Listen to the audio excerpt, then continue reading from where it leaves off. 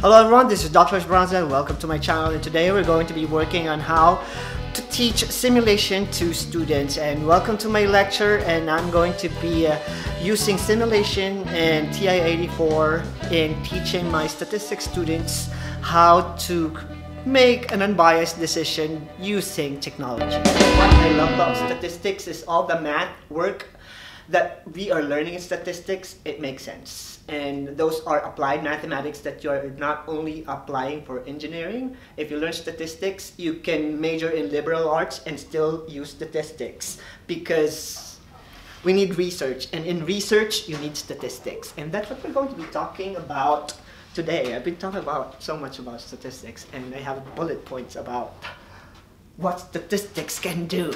1, predicting weather. The models, when we say models, it's equation, basically are functions.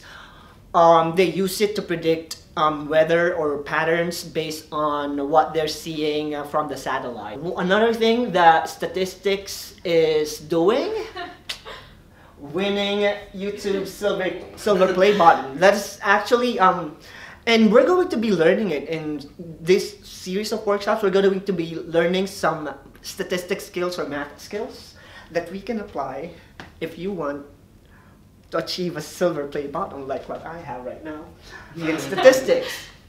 And in medicine, you're not going to be able to create drugs, not Breaking Bad drugs, but you're not going to be able to create prescription drugs without statistics, because it takes time, simulation, and statistics also used in creating drugs and predicting leaders. Obviously, come election time, you will see a lot of statistics on elections. Who's gonna win? How is he gonna win or she's gonna win? So it's all about statistics. And what we're going to be working on today, and it's also something that is extremely useful in statistics, is this: convicting criminals. Yes, we can use statistics to be able to make a sound judgment or an unbiased judgment using numbers and patterns, and that's what we're going to be using. So predicting weather, winning YouTube silver play button, creating drugs, predicting leaders, but right now we're going to be convicting criminals using this. So we're going to be using our TI-84 to convict criminals. And this is what I've been telling my students in a statistics class, that in a stats class, 101% of the time it's going to be a word problem. And most students, they don't like being in a math class because they hate word problems. Well, I did when I was younger. And today we're going to be working on a case, and it's going to be a case on hiring discrimination problem. So we're going to be using numbers and statistics and your calculator to decide whether we are going to be convicting or acquitting someone or a group of people today. So this is going to be our case. So our case is hiring discrimination problem. So in this particular case, an airline has just finished training 25 pilots. 15 of them are male and 10 of them are female. So to become captains, they need to be trained. That's why they chose them. And unfortunately, only 8 captain positions are available at that moment.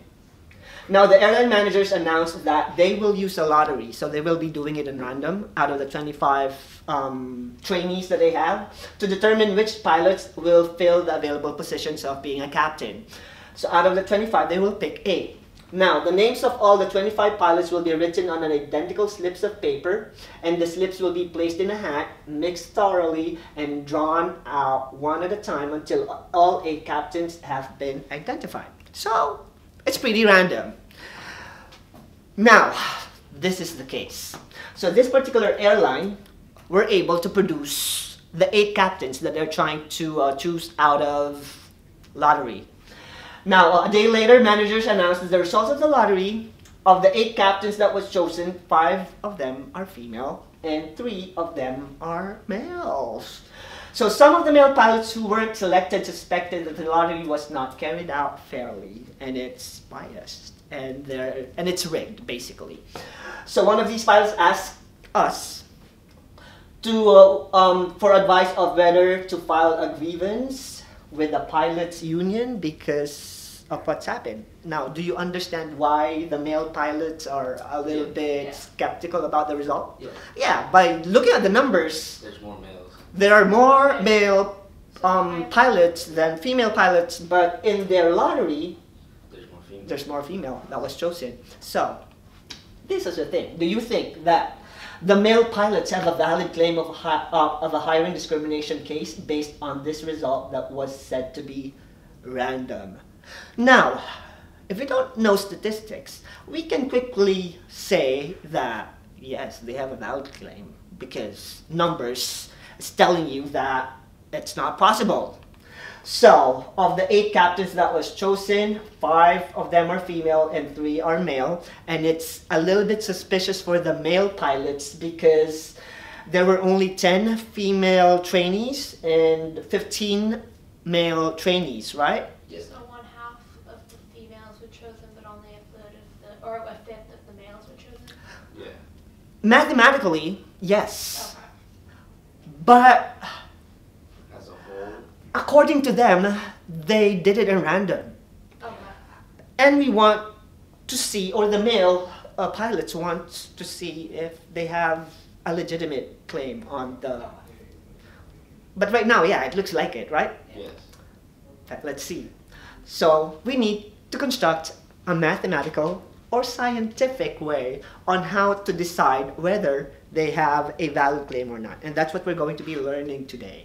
How we're going to use this calculator and statistics to decide whether the male pilots have a valid claim. So that's the first hypothesis. Hypothesis 1, the male pilots have a legitimate claim in the sexual discrimination case. What do you think is the hypothesis number 2? They don't have a legitimate claim. And that's how we write hypothesis in mathematics, or mathematically. It's always going to be a complement of another claim. So this one, they have a legitimate claim. This one, they have no legitimate claim. And to do that, we're going to be simulating this random hiring scenario using our computer or calculator. So we're going to be doing this on our own, and we're going to reenact what happened in the lottery process. So what are we going to do is we're going to simulate 10 female pilots and 15 male pilots using technology, and that is going to be our TI-84. So we're going to be using this. Remember, in the hiring committee, what they did was they wrote down all their names, those 25 pilots' name, in a piece of paper, and then put it in a hat, and then pick 8 So it's like a papers, which is random, right? It's like John leaves that out. Yeah, and it's pretty random, and we know that it's random. But looking at their result, it doesn't look like it. So what we're going to do is we're going to simulate that and see what happens. see if, They're legitimately picking. yeah, If it's like almost possible to replicate. almost possible to have more female than male. Because in statistics, I know you're already in sampling. The more samples you have, the better prediction you are going to have when you are working with predicting outcomes. So we're going to be creating simulations using your calculator. And to do that, I said I would know about that. we're going to learn how to simulate using our TI-84. So in your TI-84, you're going to be using this push math, go to PRB, and go to number 5. And you will see random integer. Randint is the function in our TI-84 that will simulate this particular scenario using the calculator. Now, how is this going to work? So in this calculator, we're going to be using or counting female pilots in our group. Now, how are we going to simulate that? Okay, in your calculator, you have this, and it will require you to produce 3 numbers. This one will be the minimum number. Is that what it's called, Loa, on ours? It's like Loa after an N. Well, mine just has. So you have different calculators, but it's still going to be the same. Yeah. So minimum or lower, maximum or upper, and this one is the number of elements or integers that you're going to pick out of your integers. So we need to assign digits first because we're using numbers and technology. So this is what we're going to do. So our female pilots will be represented by the numbers 1 to 10. So we're assigning digits. So if the numbers 1 appeared, 2 appeared, 3, 10, and so on, they are female. And if the number 11, between 11 and 25 appeared, we are selecting males. So the minimum number of numbers that we're going to be playing with is going to be from 1 up until 25. We're just going to use, or your calculator will only produce numbers from 1 to 25. They're not going to show 26, 27, 28. And your calculator will also be picking how many pilots were hired. 8 pilots were hired. So on your first simulation, you will push enter and see what you will find. Do you see a series of numbers inside a bracket? Yeah. Okay. So 1 to 10 are female, 11 to 25 will be male. Can you please count the number of female that you randomly picked using our simulation? I'm going to write mine and then you write yours. And we're writing the number of females, right? Yes, we're just concerned right now with the number of females. And that's what I'm going to be producing in my calculator. 1, 2, 3, 4. So I have 4 on my first simulation. I hired 4 females. How about you? How many females did you hire? 3. How many females did you? 3. Okay. If we're going to use our simulations, which is just 3 simulations, it's not enough. We need to have more. So we're going to be producing more. So push enter again, and that's another simulation. Or you can redo the process. Now I got, for my second simulation, 1, 8, 1, 1. So I have 4, 2, 3, 4, 5. Okay. So how many simulations do we have now? I have 3 here, you have 3. We're gonna have more because I want to see a pattern, because the more simulations we have, the better we're gonna have a better pattern of what we're looking at. So let's do 10 each. Let's do 10 each. I'll do 10, you do 10.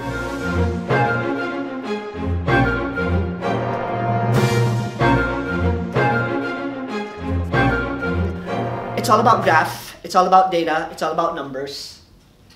It would happen. So what we're going to do is we're going to do a dot plot. We love a good dot. Yeah, we know about this. We know about these. So I'm going to do mine, you're going to do yours, you're going to do yours after. Come here and let's plot points. So I'm going to do 4. Ooh, intense. 4, 4, 5. Okay. Yes.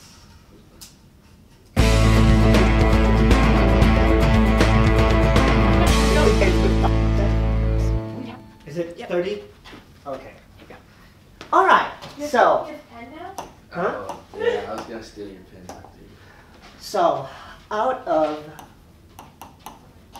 30 simulations, we're able to produce this dot plot. Now, in this case, in the case that we just had, how many female pilots were hired? 5 and 3 males. 5 of them were hired, and then 3 males were hired. Now, so if we're going to be counting number of female pilots based on our simulations that were hired 5 and over, we'll be able to see something. Oh, that's pink too. Yes. Wow. Is this supposed to? Yeah, there. This is what I want. Okay. And let's count the number of times we hired 5. females Okay. that is over 5, over 4. Yeah. How many? Oh yeah, over 5 because Okay. they hired 5 females, right? 5, right? Yeah, we could say 5 too. Yeah, so 5 and over. Okay. Yeah, 5 and over. So in this case, how many of them did we hire? Sorry. Come on here. No. So we hired 8 female. No, it was 8 times. 8 times did we? Oh yeah, 8 times that we hired More females. 5 or more female. 5 or more female based on our simulation alone. Yeah. And if we're going to find the percentage of the female pilots that we hired that is over 5, I mean 5 and over, it will be 8 all over 30, right? Yeah. What is 8 over 30? What's 8 divided by 13%? What is 8 out of 30 in percent form? Point what? You have a calculator. What's 8 divided by 30? 28-ish. Point, 0.26. 26. just 0.26? Oh, dang. It's 0.26666 repeating. Wow. Sorry. So let's say 27. Yeah. 27%. Based on our 30 simulation, the probability that we will hire more than 5 or more female pilots is about 30%. Do you think it is unusual or not? Well, in this particular simulation, I would say that the likelihood that they will hire more than 5 female pilots by random alone with 30% is a pretty good chance of happening. Oh, really? Yeah, that's Oh, okay. huge. Oops. I mean, by random Yeah. selection alone, Yeah. it's huge. About 30%. 30%. Okay. Do you understand the logic behind the dot plot? Yeah. Yes. So the dot plot, we simulated 30 simulations of hiring pilots in random. And in our simulation alone, 8 times. 8 times that we hired Wow. more than More than 5. 5 Oh. females. Five. Yeah. So there is a chance Yeah. that it might happen. Yeah. And you also need to think about the simulations we had. Yeah. 30. 30. 30. It's still small. If we do this over and over and over again, let's say 100, do you think we'll have more of the female pilots being hired over 5? Yeah. I mean, hiring over 5 female pilots in that many simulations? Of course. And this is why we're doing statistics. If we do this over and over again, this is what will happen. Out of 500 simulations based on a computer app, this is their simulations. And you will see that this many is the number of female pilots that will be hired 5 and over, and that is a lot. Why? Because in statistics, we have a rule, the unusual rule. There is a certain threshold for you to say that something is happening by chance alone. And the threshold is? I'm gonna see. Oh, so anything. So what you're saying is anything over 5% It's would like it's possible. reasonable. It's reasonable percentage that it might happen by chance. Okay. But it was, if your percentage is less than 5%, then you will be suspicious. Wonderful, right? There is a certain percentage in statistics. And this is what we're going to be learning even more once we work on hypothesis testing, like actual scientific way on how to create or how to write an experiment mathematically. But right now, this is how it's happening. I mean, this is basically how statistics is working on how we can use numbers to convict or not convict criminals using simulations.